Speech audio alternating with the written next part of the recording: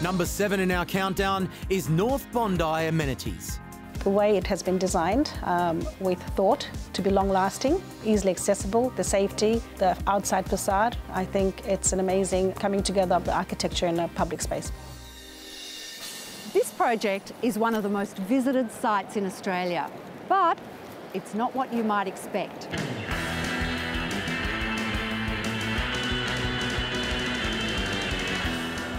So Sam, tell me why we're here talking about a toilet block. Yeah, I guess Bondi is Australia's most visited tourist destination. I believe 2.5 million people visit every year.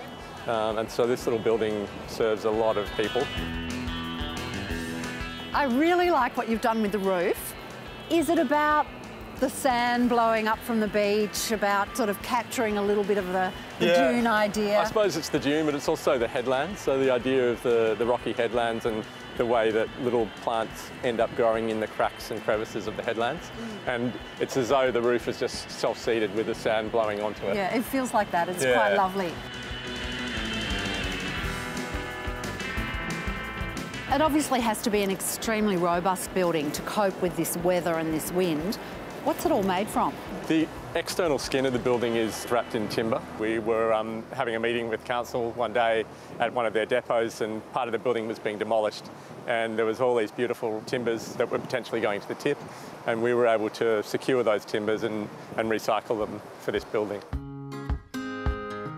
Privacy is obviously critical in a building like this. It's a public change room and toilets. What you might often have is a kind of a gap between the walls and the roof to allow ventilation. So the concrete block wall that sits behind the timber skin has little slots in it that allow ventilation through. What I noticed was that they're also very carefully oriented so you get ventilation, a lot of ventilation, but absolutely no visibility. I really like the way that you've put the basins on the outside of the building. Yeah. Is there a reason behind it? Bondi is very much a place where life is lived in public.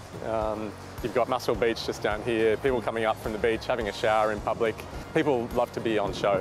Yeah. And so putting the mirrors in addition to the basins means that there's a bit of preening goes on, and means that there's more people just around the building, which increases public safety. It also means that if you just need to wash your hands because you've had an ice cream, you can come and wash your hands. You don't have to go in.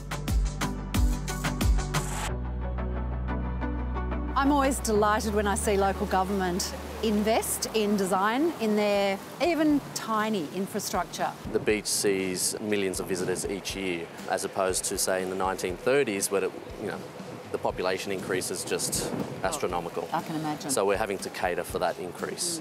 What sort of feedback have you had from the public? It's been great. We get loads and loads of tourist buses that pull up to this location and use the facilities. Lots of beachgoers, surfers come through using the showers. So I've noticed they all like being on display. It's Bondi Beach. Everyone likes to be on display, so yeah. Hopefully you can see why we're featuring a toilet block on this show. It would be very easy to think that a building like this doesn't require investment in design. But the design of this building shows how important it is. It's delightful, it's robust, and it's safe.